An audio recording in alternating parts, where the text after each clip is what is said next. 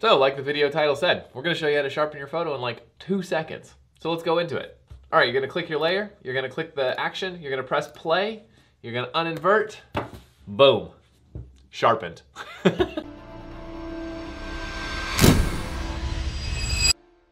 Will Simpson here, and welcome back to Exploring Photography. Today I am actually going to show you how to sharpen your photos, add that finishing touch, if you will, in about 2 seconds. Now, I already did a sharpening video which shows you how to build this tool. So in this video, I'm going to actually show you how to import it into your Photoshop actions and use it, because I've made a few tweaks to make it a little bit easier, and there's been a couple of difficulties that people have run into using this action. So if you want to see actually how to build it, I'll link that video in the description, and I'll show you how to actually do the steps to build this action. If you just want to download it and install it, there is a link in the description that you click the link, it'll take you to a screen, you fill out your name, your email, and the action will be emailed directly to you. Just make sure you check your spam folders and mark it as not junk so you don't miss them. All right, so let's dive into this video here.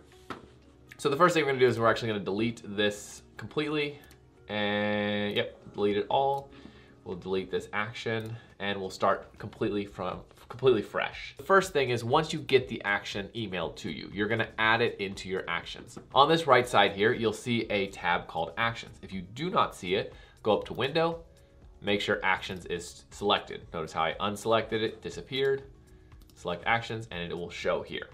All right, once you're in that tab, you're gonna click the little lines here. You're gonna go down to Load Actions. You're going to find the action that I just sent to you. You're gonna click on this, willsimpson-sharpen.atn, and you're gonna click Open. This is going to import it right here, and you'll see Will Simpson Sharpen. Now what you wanna do is click your layer, and you're gonna press Command or Control J. This creates a duplicate of the layer. Now let's say you have tons and tons of adjustments. So let's just go ahead and add some. We're not gonna actually make any adjustments.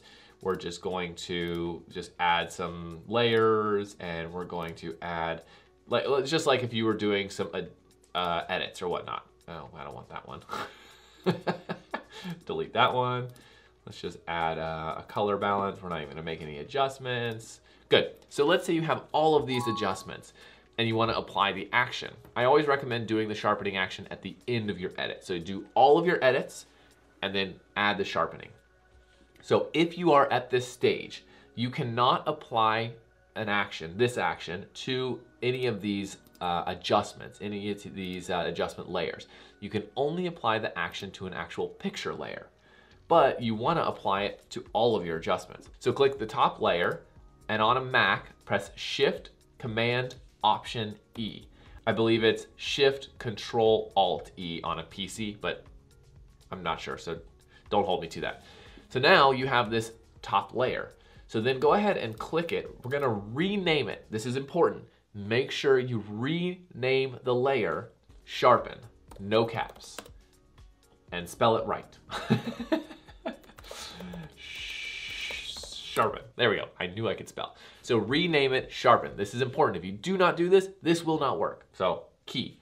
So once you have that as your top layer, click Sharpen. Now, a lot of people I've found click this and they're like, oh, there's no play button. Well, that's because that's not the action. So click the drop down box, click Sharpen here, and press play. There you go. That's all there is to it. Now you will notice that the action has inverted. So there's no sharpening applied. So if we zoom in, there's nothing applied to this image. We're going to press B on the keyboard to get our brush, make sure opacity is 100%, make sure white is our foreground color, and we're going to paint where we want the sharpening to be applied. Now, generally you stick with portraits to the eyes, the nostrils of the nose, and the lips. You can sharpen other things, but generally those are the main point of sharpening. So if we zoom out here, here is before the sharpening, and here is after. It's so much better. It just adds a little extra pop to the eyes, a little extra life to those parts of the body, and makes them come alive. Because let's be honest, a lot of times you take a photo, it's in focus, but it is slightly soft. This helps eliminate those softnesses and really makes your photo pop off the page. And that is the simple way to do it. It's the easiest way to sharpen your photo. Now there are tons and tons and tons of ways to sharpen.